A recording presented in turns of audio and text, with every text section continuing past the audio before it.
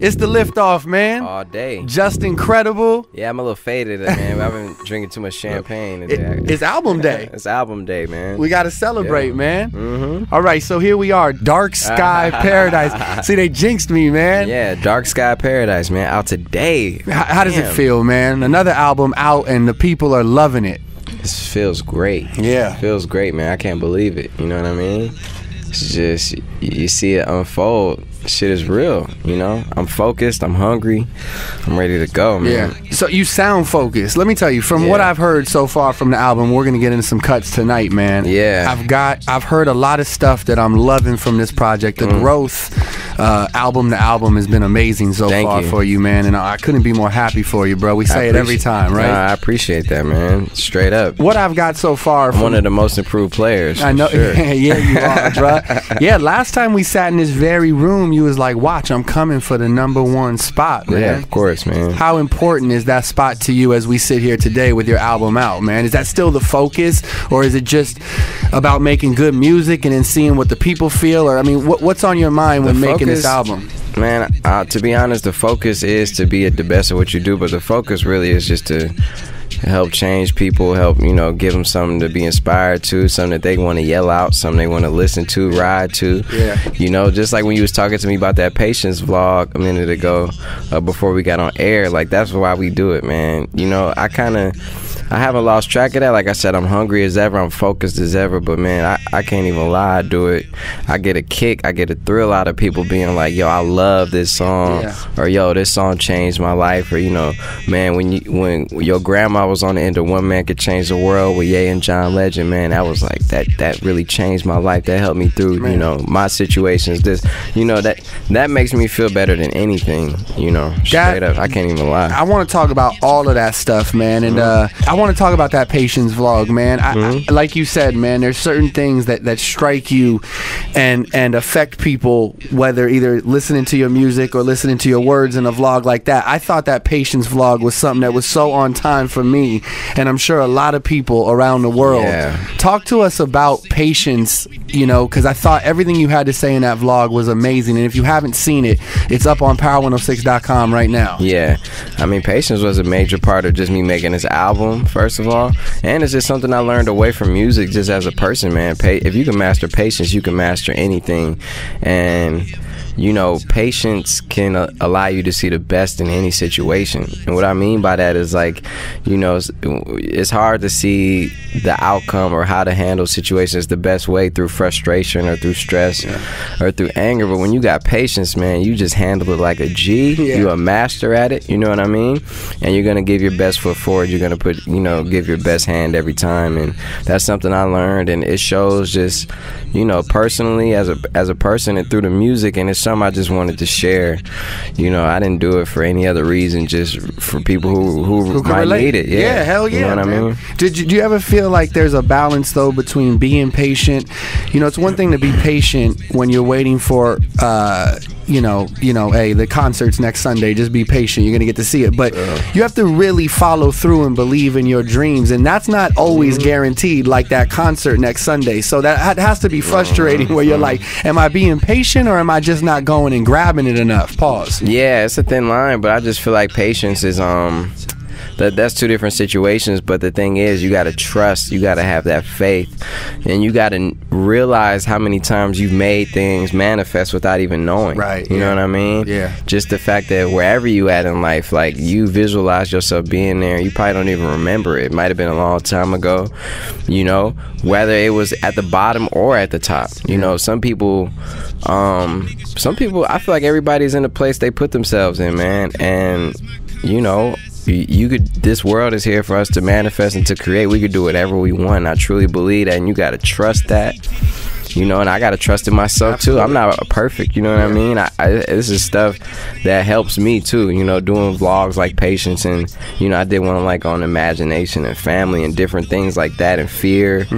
But, like, it helps me too. You know what I mean? Yeah. So it's definitely just it's therapeutic. I'm glad right? I get to share that with people who appreciate it. A lot of people do, man. Talk to me about the album cover, man. Break this for me down now. Yeah. What does this album cover represent to Big Sean? Dark Sky Paradise, man. We went through a lot, you know, as people may have seen or maybe not, you know, through the last year, just, you know, from breakups to just craziness and a lot of personal things I was going through, man, ups and downs with friends, just a lot of things that people go through, and I just wanted to make sure that I put them into my music, incorporated them, and just gave my, you know, put my soul, my best foot forward into this work, you know what I mean? And that's what it is. It's a Dark Sky Paradise, man. First of all, we were up late at night, mostly this whole album. Okay. I recorded it in my house, which gave me the opportunity to live through the music, you know, when you get to have it in your living situation, you know, you create it a whole different way. And I had, you know, a lot of people in there. I had Ye up in my crib, a lot of people just in the crib, Mike Will to, you know, a lot Janae to, of course, Ariana, like you know, everybody who featured on the album up in the crib and working on it. And that does so much for the music. You know, it doesn't rush you, it doesn't like put you in any type of, you don't have to think about anything else, about just focusing. You just focus on it and get it done, you know what I mean? So like I said, I went through a lot of ups and downs, man. Relationship stuff I don't even got to talk about. Yeah, no, just real life stuff. And it is what it is, man. I've had a lot of ups and downs, a lot of dark times, and it's just appropriate. Dark Sky Paradise. So the album cover is straight black and white. You know, that's the vibe. Chains. Yeah, and you guys, you know, once you hear the music, you'll get into it. The clouds, the thunder. Well, what we doing tonight is celebrating the album, man, and congratulations on another great release from you. Thank you, man. Let's talk about Win Some, Lose Some with Janae Aiko, man. You know, this is a track where you're reflecting on the challenges that you went through, and you're being very honest on this. Talk to us about this song. Yeah, I mean, I wrote the first verse of Win Some, Lose Some in 2012. So I've had that song since then. You know, it's crazy how long this song has been around. I just was waiting, I guess, for the right time, or until I felt 100% comfortable being that open. You know what I mean? Yeah. Or, you know, just on one song like that. And, you know, I'm glad it's a part of this album. It's one of my favorite songs. And I wrote the first verse in 2012, the second verse in 2014. Crazy, man. You know, going through, you know, in and out of, you know, relationships and stuff like that. And it's just a record, like I said, man. I just talk about what I go through, and then, you know, maybe people can relate to it in their own ways. And yeah, it's hard though, man. Shout out to Boy Wonder and T Minus produced it, and Boy Wonder added to it too. Did the drums on there and stuff, so it's crazy. Did you have any other album titles you were kind of throwing around before landing Dark Sky Paradise? Anything that comes to mind? Not really. We had a couple different options, you know what I mean? But this was the one that, like, as soon as we came up with it, that's it. It clicked. You know what I mean? Your pops is on the album, man. Yeah, my dad is on this song. My dad is on Win Some, Lose Some, just talking from the heart. It was funny because my brother was recording that without me and him knowing. Okay, I was gonna say it sounded super candid. Like, yeah, it was Pops candid. We were coming back from a concert. We was in Detroit. And I think Wiz had a concert that night, Wiz and Jeezy. Okay. And I was in the D, just, you know, kicking it with my mom and my grandma. It was right before my grandma passed, and we went to the concert. I was talking to Wiz and Jeezy, and then we went out there, and, you know, we had a crazy ass time. Me and my brother and my dad, we had fun.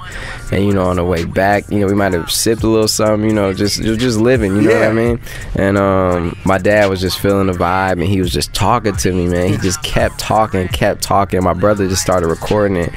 And, you know, the conversation was about a 40-minute conversation. Yeah. But in that conversation, we took that little sound bite, and, you know, he didn't even know. So cool. Yeah, so cool, man. So Life cool. is a feeling process. That's what he said on there. Yeah, and he was saying, you know, he was saying, you talk from the mind, but people hear you from the heart. heart. You know, that's why you are where you are, Sean, because, you know, you talk from your mind, but they hear you from the heart, and they can see your bullshit. You know, they know when you lying, they know when you not keeping it real, they know, you know, and then he says, I'm a great motherfucker, man. Yeah. You know, I know a lot of shit, man. Shout out to Pops, man. Yeah, shout out to my dad. He's like a definitely a Detroit player all day. You were a radio intern at one time?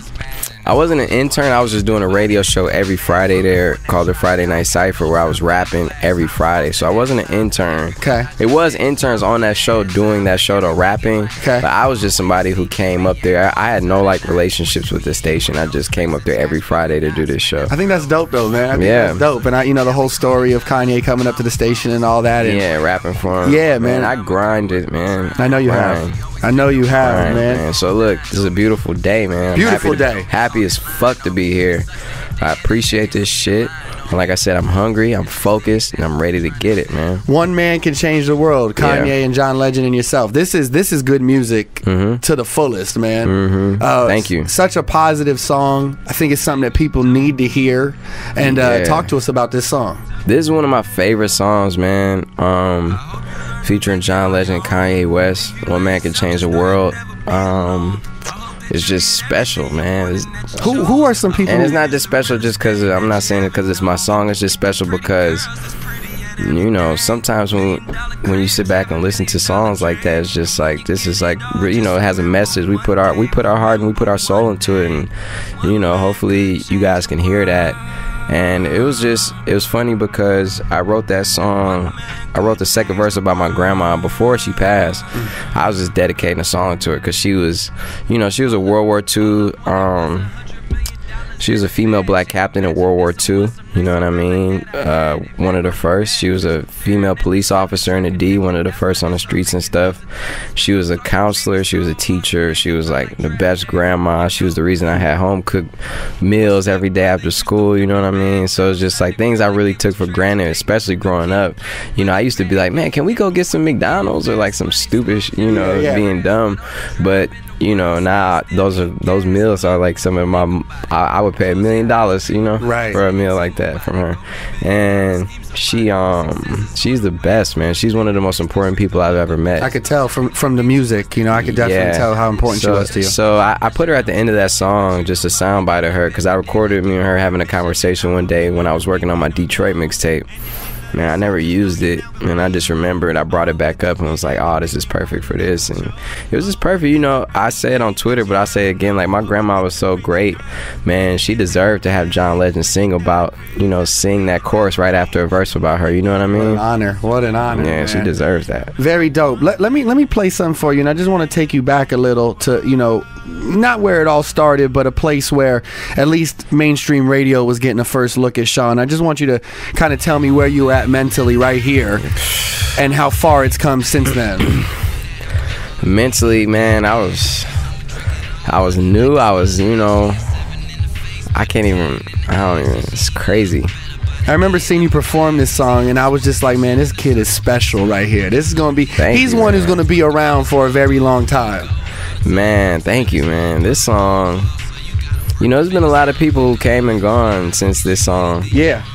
You just alone since this song, you know, since 2011 or 2000. It came out 2011. Yeah. And you gotta just give it up to God, man, and just say thank you, you know. And it could have went any way. I understand that, and I don't take it for granted, man. Like I said, I put my best foot forward, and I ain't perfect, you know. Yeah. I'm learning as I go. I'm a young man, and yeah, that's emotional right there, boy. Let me play you another one that I think is a landmark in your career.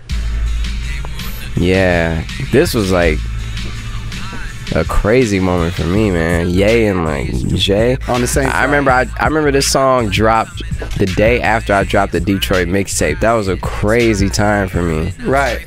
You know what I mean? That was definitely that was like, I'm trying to find the right words. That was just a very special time for me, man. I was just like starting to find my way. You know what I mean? And you get the call that you're gonna be on the same song as Hov and Kanye. Yeah, there was a lot of other verses on there too. Like everybody got taken off. Wow. Yeah. And you're starting the song off. I just thought that was an epic part of your career to get from there to where we're at today. Another stepping stone. Yeah, and that song still goes, man. Crazy. Still goes, man. Crazy, man. Let's talk about I Don't F With You, man. We talked a little bit off the air about how this song could possibly be in the Guinness Book of World Records for most cussed hook of all time. Most curses in the hook. Yeah, it could, man. And people love it and sing every word. Yeah, I can't believe it's on the radio. You know, that thing was on all sorts of radios. And you know, I'm gonna keep it real. I'm not into just like making radio songs no more. I'm into just making good music no matter what, whether they play that shit on the radio or not. You know, I didn't make that song for it to be on the radio. I made that song because that's how I was feeling. You know what I mean?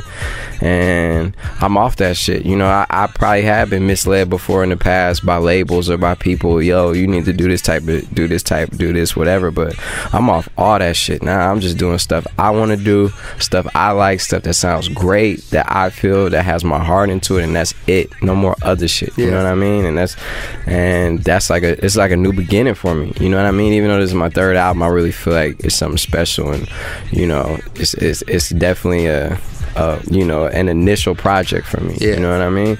And I mean, that's just crazy. That song, I don't know how many cuss words it has in it, but it's a whole bunch. You know what I mean? It's crazy how many are in that hook. Man, I know you got to get out of here and roll, man, but I wanted to thank you for coming by the show. Congratulations on another successful album, and keep doing your thing, brother. Thank you. Congratulations on just making dope music for the people to feel, and just like your pop said, man, they hear that it's from your heart and your mind. Thank you, man. Thank you, man. And great seeing you, man. Thank you. Great every time. You're my dog every time. You know what I'm saying, man? And we got a lot to be thankful for. Absolutely. A lot to feel blessed about, and a lot to, you know, a lot further to go. You know what I'm saying? So let's just boss up. Yeah. Get it? You know what I'm saying? We from places that people don't make it out of. You know what I mean? So we got to boss up and show them why we here. Sean, thank you for coming by, man. All right, thank you. Let's have another shot in a minute. Cheers to the brand new album in stores right now. Dark Sky Paradise. Get that. All day. Shout out Good Music. Shout out Def Jam. You know what I'm saying? The best rap label. You know. Shout out to Ciroc.